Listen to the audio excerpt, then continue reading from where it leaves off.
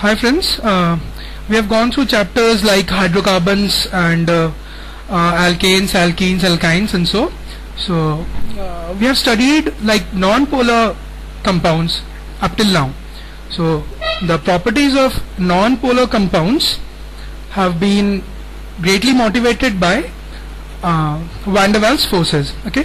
Moreover, the physical properties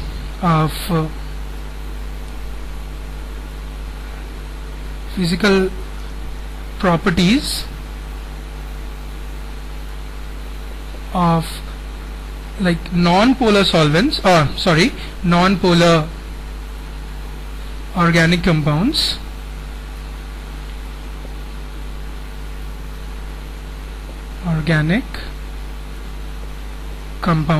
have been like this: low boiling point,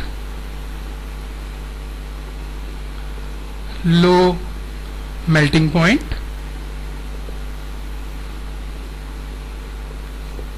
solubility in non-polar solvents,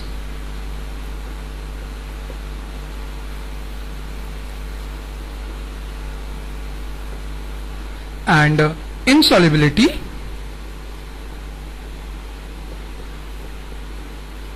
in polar solvents.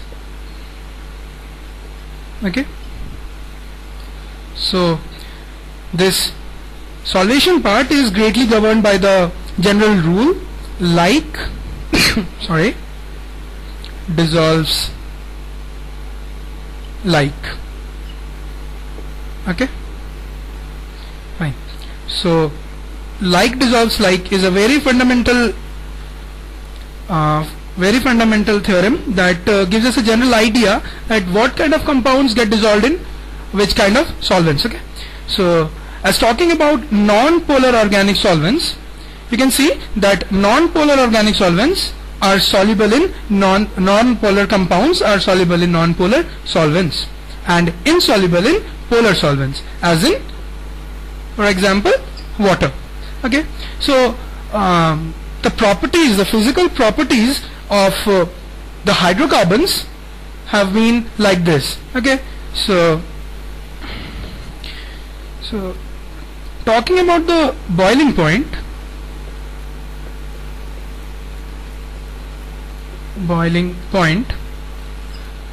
we took into consideration a fundamental force, that is van der Waals force. Okay, so I presume you must be knowing about van der Waals forces. This van der Waals force is proportional to the molecular weight of compounds. This is also proportional to the surface area of the compounds. Okay, so if the surface area of the molecule increases, van der Waals force increases, and if the molecular weight increases, van der Waals force increases. Now this van der Waals force, now boiling point is directly related to van der Waals force. Okay, so boiling point is proportional to van der Waals force. Okay, so if a compound has more van der Waals forces, its boiling point will be more. Okay, so very simple. Now let's see what this is just a recapitulation of what you have learned in the hydrocarbon chapter. Let's assume a molecule of pentane, normal pentane. Okay, its isomer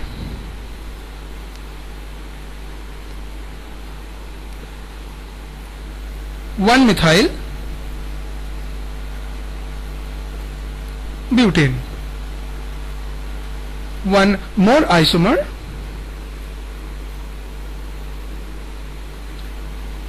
2,2-dimethyl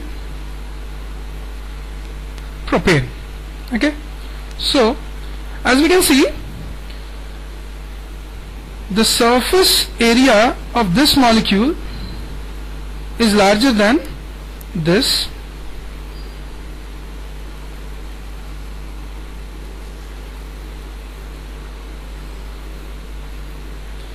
which is also greater than this.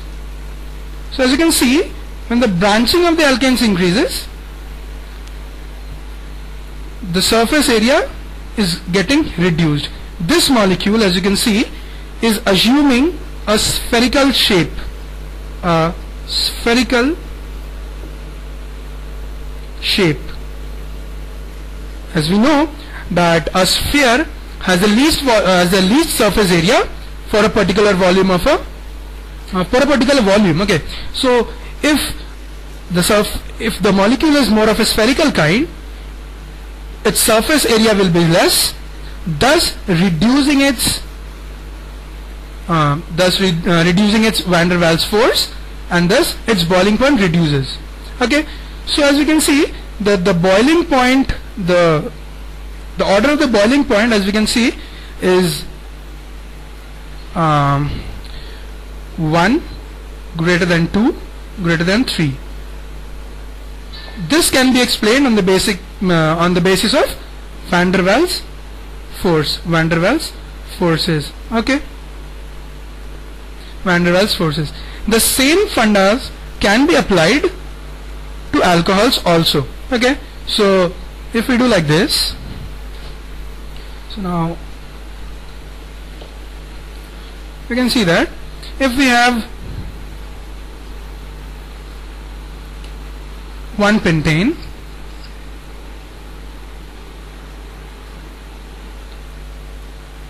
this is 1 pentanol,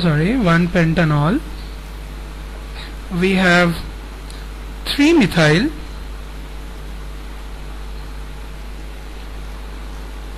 butanol, butan 1 all, and we have 2 dimethyl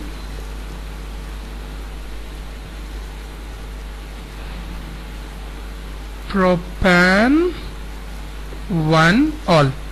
As you can see, this molecule is gaining a spherical shape, okay, as compared to this, which is more of linear. Okay, so van der Waals force in this case is lesser than that of this case, so as the branching increases, the boiling point decreases. Okay, so the order of boiling point in this case is order of boiling point, let this be A, B and C. So A is greater than B is greater than C.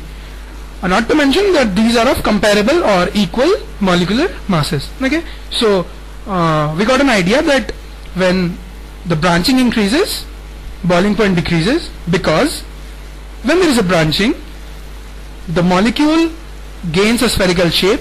The spherical shape has less surface area or lesser surface area than that of in case of the linear chain or the straight chain alcohol. Because of this, van der Waals forces decreases, thus decreasing the boiling point. Okay, fine. So this was nothing very new as that we learned from the hydrocarbon chapter.